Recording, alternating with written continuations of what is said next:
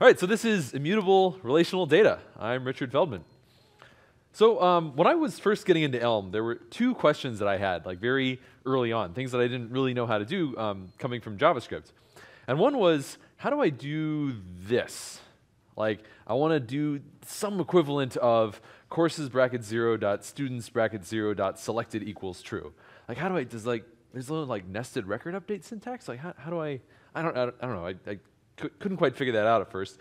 And then another question I had was, when, if ever, should I put duplicate information in my model? Like, should I ever have like the same piece of information in two different places in my model? Is that a bad idea? Is that, I don't know, what are the trade-offs? I didn't really know, and as I got more into Elm, I kind of learned about different techniques for modeling data and so forth, and I ended up discovering that these two questions turned out to be related, and they have to do with the title of this talk. So we're going to go through sort of my progression of like how I learned about these things, and we're going to start with state synchronization. And then we're going to move on to talking about relational data in general, and then finally end up with immutable relational data and some techniques for dealing with it. Okay, so let's start with state synchronization. Okay, so some time ago, a friend of mine tweeted me. They said, hey, R.T. Feldman, remember that time in college when we were late to a potluck? And we went to a Wendy's drive-thru and got 20 orders of $1 5-piece nuggets. So we showed up to the potluck with 100 chicken nuggets, LOL. That's a true story. That did happen in college. So I saw this, I was like, oh yeah, that was a good time. So I went to the like button and hit like, but I got an error. I was like, no, you can't do that. I was like, what? No, for real, I like it. It's good times. So I hit the button again. It's error. Like, oh, come on. So as it turned out, what had happened was my friend, after posting this, decided this was maybe not something the entire internet needed to know, and so they ended up deleting it. And so they deleted it sometime between when I saw it and when I attempted to click like, resulting in the error. So this is essentially a sort of a mismatch between the client and the server. So my client, the web browser, was like, oh yeah, this tweet totally exists. Sure, here's a nice, lovely like button in case you'd like to like it. But unfortunately, the server had a different idea. The server's like, no, that's gone. No, what are you talking about? Like, that's been deleted for a while. So there was this mismatch, right, between the two, and that led to the error. So this is a form of synchronization problem. Like, we had a synchronization mismatch between the client and the server. And when we have multiple sources of truth, we sort of need to synchronize them, or else we can get this type of error. Now, if we have multiple sources of truth, such as the client and the server, and they agree, like if the client says the tweet exists and the server also believes that it exists, that's okay, that's no problem. And in fact, that's sort of the typical thing, which is why I was surprised to see this error and not just like, oh yeah, another one of these, this happens to me constantly. Usually, despite the fact that there are multiple sources of truth, they stay in sync, so it doesn't actually matter. It doesn't sort of affect me. It's also fine if they both agree that it's gone, right? Like eventually I refreshed the page and then I saw, oh, the thing's gone, so they got synced up, and then it was again no problem. I was back to being in sync with the server, and the multiple sources of truth were not really causing any problems there for me. So basically, when multiple sources of truth remain synchronized, it's okay. There's sort of no symptoms, no problems that the end user is faced with. However, when they get out of sync, as happened to me in the tweet, then that causes a problem. So single sources of truth sort of don't have this issue. There's no synchronization because there's nothing to synchronize. It's just one source of truth. So this entire class of errors goes away, which is one of the things that's nice about having a single source of truth. So synchronization is sort of error-prone. This is like one of the problems with it. As we saw, this is sort of a case in point. This is a synchronization error.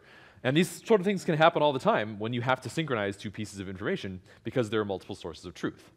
Which sort of begs the question, is it necessarily avoidable to have multiple sources of truth? Sometimes, do we have to have multiple sources of truth even if we would prefer to have a single source of truth and not have to synchronize anything? Well, let's take this client-server app as an example and see if we can arrange things such that we have a single source of truth. So this is sort of our goal. We're going to have a client and a server, multiple clients and a server, and we're going to have a single source of truth that's shared between all of them such that there is nothing that we need to synchronize. So to do this, like probably what we're going to have to do is we're going to have to say, okay, the server is going to have to take care of rendering the UI. That's going to have to be the source of truth, because that's where the database lives. And real talk, I mean, if anyone ever disagrees with the database about what is true, the database is going to be right. So we're going to have the server render HTML like it's 15 years ago, and it's just going to send it directly to the client on every single user interaction. Like I click anything, the server is going to render some HTML and send it to the client. So that way the server is the single source of truth. Kinda. The problem is that sending stuff from the server to the client takes time. It doesn't just like appear on my screen instantaneously. There's like networks and packets and like latency and things like that. And in fact, there's so much of that that it's like perceptible, which in turn means that it's entirely possible that over the course of that network transmission, while the currently up-to-date perfect single source of truth UI is headed towards my browser, my friend deletes the tweet, and now I am once again out of sync. So even trying as hard as we possibly can to have a single source of truth with a client-server application, it's just not possible. You cannot have a single source of truth when you've got a client and a server.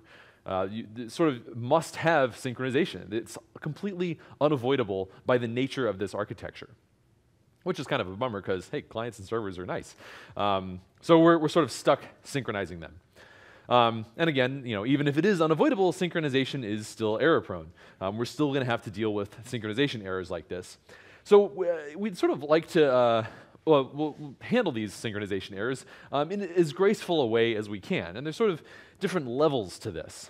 So one is basically just like fail without feedback. So this is the absolute worst, which is to say, like, the tweet gets deleted and then I hit like and then just nothing happens. I'm just like, what?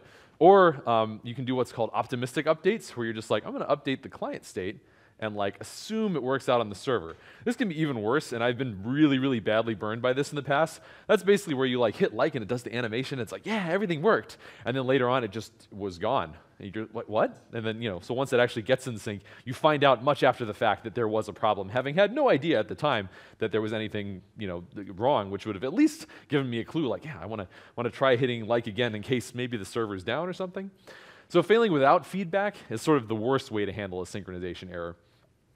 We can do a little bit better by at least informing the user that some sort of error occurred, right? Like error, even if you're saying like error 500, right? That's at least giving me some clue that something went wrong so I can react accordingly and not be surprised later on to discover that, there was this mismatch between my expectation and what actually happened. Even better than that is to explain the problem.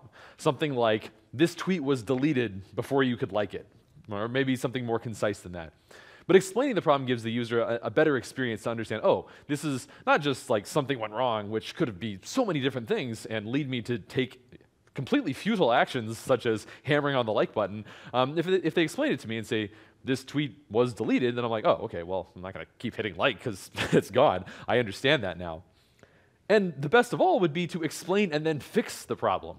So basically say, hey, this tweet was deleted, and then not leave the UI in a state where I can continue to hammer on the like button at all. Say like, this tweet was deleted, and then actually synchronize. Like change it so it doesn't look like this anymore, maybe gray it out, maybe fade out the whole tweet itself. There are any number of things you can do, but these all require different degrees of effort.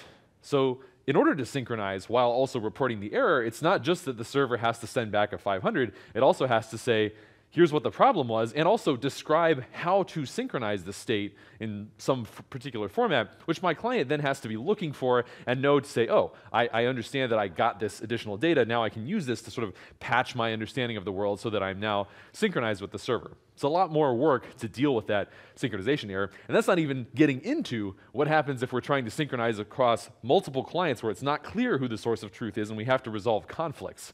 So this can be a lot of work. Like a lot of work if you want to do it right. First of all, you have to make the updates in the first place. If we have multiple sources of truth and something changes, we have to go around and propagate those updates to all of the potential places where it could get out of sync. Once we've done that, then we have to detect errors, figure out if things are out of sync, as they were in the case of this tweet. And then once we've detected them, then we have to potentially resolve conflicts. If we have lack of clarity around who is the source of truth, we have multiple clients who made edits at the same time on the same document, how do we resolve those? There's a lot of techniques for doing that. It's kind of a whole field of study. And then finally, ideally, gracefully recovering. So if we want to give people a good user experience, or like the best user experience we can in the face of all of these potential synchronization problems, we're looking at a lot of work. All of which is to say, we really want to synchronize as little as possible. Like, the more we can have single source of truth and not have to deal with any of this, and not have to think about it, not have to worry about the errors, not have to spend time handling them, resolving conflicts, repairing the state and getting things back in sync, the nicer our lives are going to be, and most likely, the better our user experience is going to be as well. Okay. So let's sort of draw a smaller box around this. We've concluded that it's not possible to have a complete client-server application where we have one single source of truth, but what if we narrow it down a little bit just to the client UI state? So if we just draw a box around that, what about now? Now we actually can have a single source of truth. And we as Elm programmers know this because we use the Elm architecture, in which we have a single source of truth. That's what model's job is. It is a single atomic immutable value that is the single source of truth for the entire client application state. And everything else is built on that. And this is one of the reasons that the Elm architecture is nice to use, is that we have this single source of truth. We don't have to go around syncing a bunch of different disparate pieces of state like we might if we had something that that is like one of the sources of truth, and then we have a lot of other ones sprinkled around. So this is a good thing. This helps us out. So this brings me to my other question from earlier. Like, when might model end up with multiple sources of truth anyway? Like, when might it go from being this single source of truth to being a store that contains multiple values, each of which refer to the same piece of information, and which might have different values for that piece of information depending on which part of the model I look at? Well, one case where this might genuinely want to happen is caching. And this is something that I would do for performance. So like, basically, let's say I have some sort of really expensive calculation that I'm doing using model data. Really, in web applications, this almost never happens, but it's conceivable. I could have some really expensive thing that I have to do like 60 frames per second all the time using data from the model, and I can't cache it with HTML lazy for some reason, but I mean, usually I can, and if I can, that's certainly how I want to do it, because that's a cache that's very nicely managed by the Elm runtime. I don't have to think about cache invalidation, which is one of the famously hard problems in computer science. And this calculation is so expensive that it's a performance bottleneck in practice. And now we're into the territory of extremely, extremely, extremely unlikely to the extremeliest power, because really, when we're talking about performance problems, it's pretty much always to do with rendering stuff. It's basically never to do with like calculations like this in practice. But let's say I did actually end up with something like that. This is one of the things that caching is used for, is you have a piece of state that says I am sort of an intermediate value, some sort of incremental calculation, and then I can base future calculations on that, just like incrementing and decrementing, rather than having to rebuild it all from scratch. So yes, it's not like you should never, ever, ever in a bazillion years have duplicate information in the model. There is a use case, but it's pretty rare in practice. So that's also good news, because it means we can have a single source of truth pretty much all the time. So how about relational data that gets stored in the model? That is to say, pieces of data where we have different pieces of information in the model, but they relate to one another in some way. So let's look at an example of this. Relational data. So I work at a company called No Red Ink, and we make stuff for English teachers. Now, let's say, hypothetically, just for the purposes of this example, that we decided to sort of like broaden our scope a little bit, and we decided to introduce a new feature, which is not English related, but actually it's field trip management. This is why I'm not in charge of the product team. So we're going to build this new feature that's going to allow teachers to manage a field trip for their students, where they take everybody on a bus and they go out somewhere interesting for the day and learn things there. So we've got an all-day field trip coming up, and the teacher wants to answer the question, which students are going, and sort of manage this and check off, okay, these students are going, these students are not going. So let's look at this from a data modeling perspective. So let's say we've got one of our students, name Richard Feldman. Going is false, which is why he's making that face. This kid looks like a troublemaker. So this is our very simple data model. We have name, which is a string, and going, which is a Boolean. And for our purposes, that's going to be enough. And then the teacher has multiple courses. So let's say a teacher has a course called Second Period English. This is a very common name for a course that we see in practice. And the teacher has a couple of students in that course. So R. Feldman, B. Knowles, A. Einstein, and they can sort of check and uncheck, which students are going to be going on this field trip. This is the UI we're building. They might have another course called fifth period history. So sometimes we have teachers who they're not dedicated English teachers. They have some courses that are English and then some courses that are another subject. And sometimes they use no red ink because we teach writing, among other things. And so they want their history students to be able to write more effective essays. So they'll have no red ink activated for both their history course and their English course. And of course, if you're teaching multiple subjects, you can have the same student in multiple courses. So Richard Feldman could be in second period English as well as fifth period history, in addition to some other number of students. So this is an entirely plausible scenario that we might end up with. And of course, this is relational data, that students have a relationship to the course, and also we have some sort of notion of identity, like Richard Feldman is the same student, whether he's in second period English or in fifth period history. So if the teacher checks one of these boxes, because it's the same person, like either he's going on the field trip or he's not, and it's an all-day field trip, so certainly he's not going to be going for second period but not fifth period. So if the teacher checks one of the boxes, because of the relationships innate in this data, it should check both of the boxes. Otherwise, we've got some sort of mistake. We should never end up with the teacher seeing this in their UI, or else we've done something wrong. This would be a synchronization bug. Okay. So in JavaScript, the way that I might have done this is I would say something like, going back to the very beginning of the talk, courses bracket 0 dot students bracket 0 dot going equals true, which is to say the first student in the first course is now going on the field trip. When I check that box, that's what we've changed about our data model. Now, if I do this and I put into a REPL courses bracket 0 dot students bracket 0, it would now say, hey, this student is now going. Great. And also, if I said courses bracket 1, which is to say fifth period English, dot students bracket 0, it would also say that that student is going. And the reason for that is that students in both cases are mutable references in JavaScript. These are JavaScript objects. JavaScript objects are mutable, and they store mutable references to other objects. So both of these are actually pointing to the same student in memory, which means if I change the one, it's going to change the other as well. Now, this has various downsides that we're probably familiar with, like you pass something to a function, you're not sure if that function is going to mutate it or not. Plenty of downsides, but this is one of the upsides when it comes to data consistency. It means that when I mutate one, it automatically mutates all the others at the same time for me.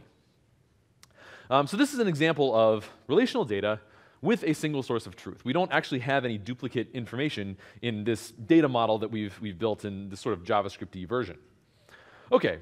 So now I'm was a JavaScript programmer, now transitioned to an Elm programmer, and so now I'm thinking in terms of immutable data. So one way that we might model this in Elm, and probably the way that I would have modeled it when I was starting out, I'd say type alias student, name colon string, going is a Boolean, then I'd have type alias course, name is a string, students is a list of students, so we have nested records here.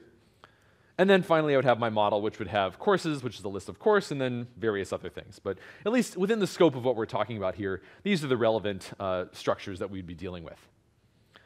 Now, believe it or not, already we've introduced multiple sources of truth. Even though this basically looks like a description of the same sort of schema that we had in the JavaScript version. Just by virtue of the fact that we've gone from mutable objects to immutable data, we have now accidentally introduced multiple sources of truth.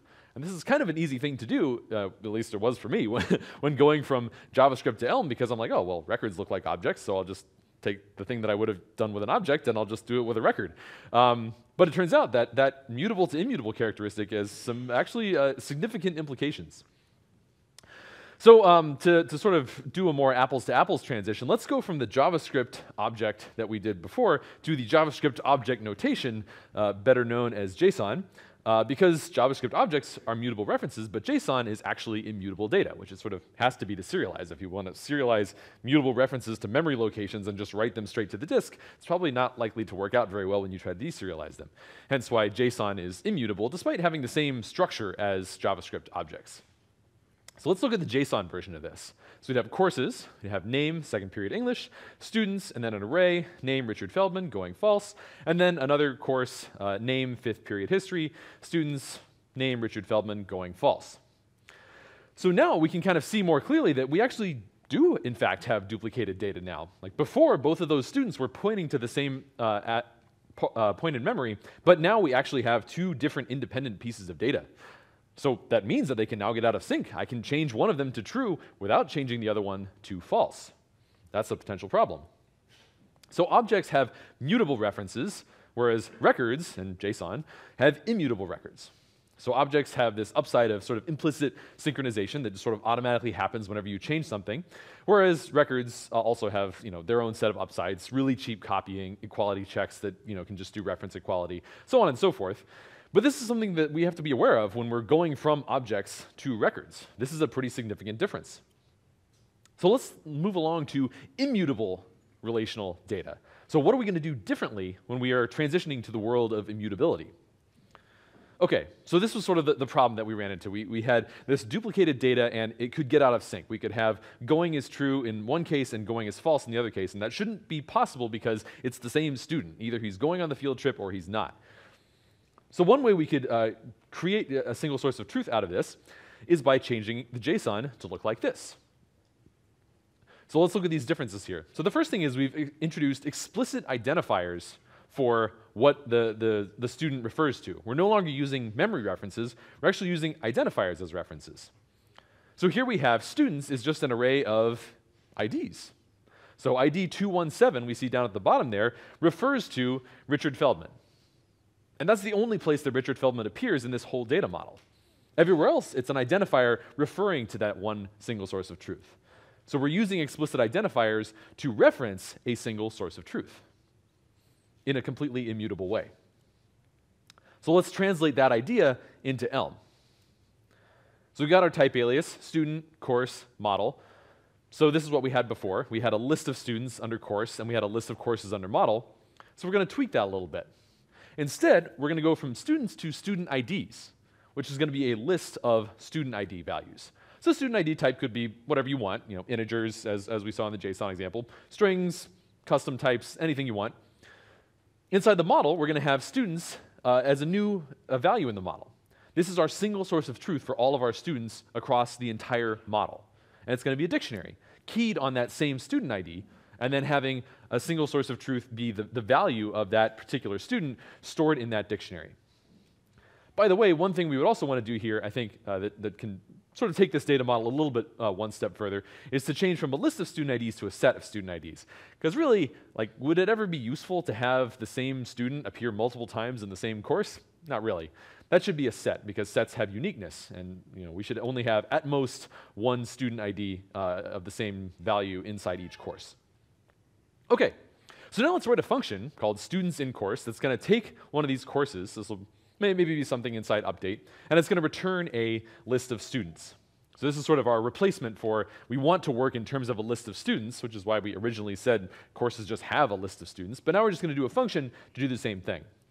So it's going to take a course as an argument, and it's going to start off by doing a dict.filter. What's it going to filter on? It's going to say, okay, I'm going to look at each of the students that I have, and I'm going to say, am I in this particular course? And the way I can tell if I'm in this particular course is set.member, that particular student's ID, and the course's set of student IDs. So this is going to filter that dictionary of all the students down to just the ones who are in that particular course. And that's it.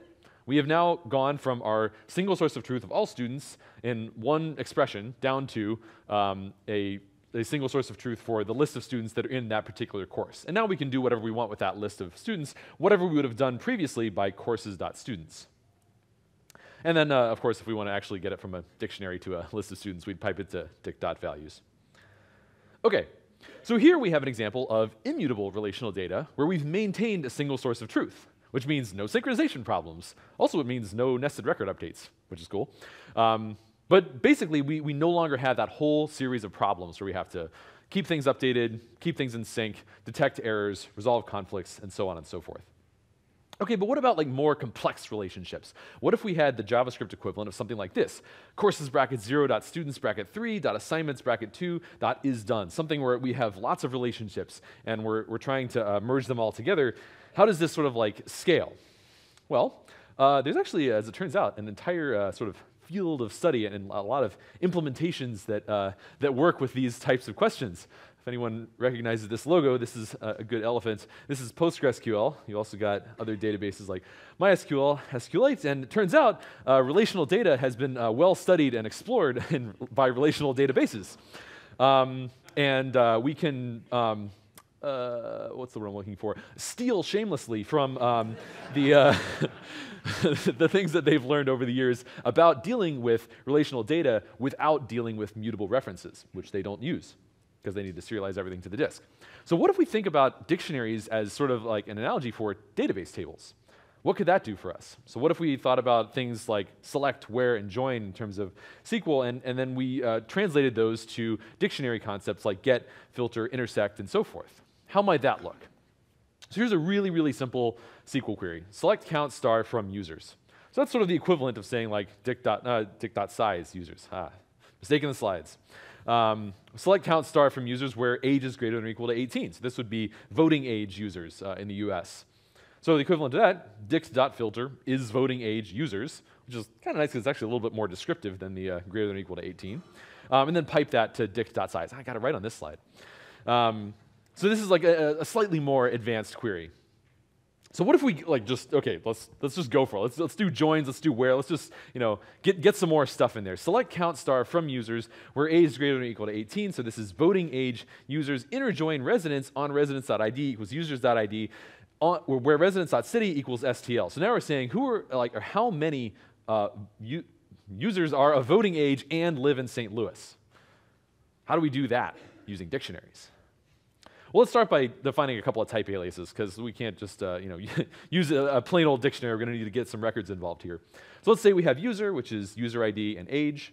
And then we also have a model, which has users, which is a dictionary between user ID and user. And we have residence, which is a dictionary between user ID and city ID, or user ID and city. So these are like examples. You can imagine many more dictionaries all at the top level, but you can model as many relationships between as many different entities as we want, just like how databases have tables all at the top level, which model relationships between as many different tables as you want. So here's how we might implement this query. So we could say locals, which is to say St. Louis locals, or St. Louisans, or if you're part of Nelly's crew, St. Lunatics. And we would say dict.filter, user ID, city, so that user ID being the key, and then the city being the value, city.name double equals STL. So this is going to give us, among all the residents, only those whose city is St. Louis. Then we can do dict.filter on is voting age, model.users, just like before. So now we have a dictionary of all the users who are voting age. And then to do the join, we do dict.intersect locals, which is going to take all of the users that we've filtered out for just the ones that have voting age, and then also all those that have city name of St. Louis, because that's where they live. And then finally, dict.size. So just by using a couple of simple expressions, we end up with being able to essentially do the same types of things that we could do in a relational database. So this is like pretty powerful stuff, and it's all with a single source of truth and no nested record updates. Pretty cool. Okay, if you're curious to learn some more data modeling techniques, completely shameless plug. There's this book by a dude, Elm in Action. So check it out. Okay, so let's recap. So first we talked about state synchronization, sort of some of the problems, some of the pitfalls. We talked about relational data, and then we talked about immutable relational data without using mutable references. We talked about how a single source of truth means there's nothing to synchronize. All of those problems that we saw with state synchronization completely out the window, none of those tweet-related problems. We talked about the synchronization work that has to be done if we do have multiple sources of truth, making updates, detecting errors, resolving conflicts, gracefully recovering in the ideal case. And we talked about how relational data can be done with a single source of truth, and in fact, immutable relational data can still be done with a single source of truth, which is really what we would prefer to do if we have the option. Then we talked about dictionaries as tables and sort of how we can use the metaphor of tables that appear in relational databases to do the same kinds of data modeling activities using dictionaries. And finally, we come back to the original two questions that I had. When should I put duplicate information in my model? The answer is basically almost never, unless performance absolutely demands a cache and I'm really sure I have a performance problem and I really just can't avoid it. That's really the only situation I've ever come across where I would say that that's a good idea. And how would I do something like this in Elm? Courses bracket 0, students bracket 0, selected equals true. using dictionaries as tables. Thanks very much.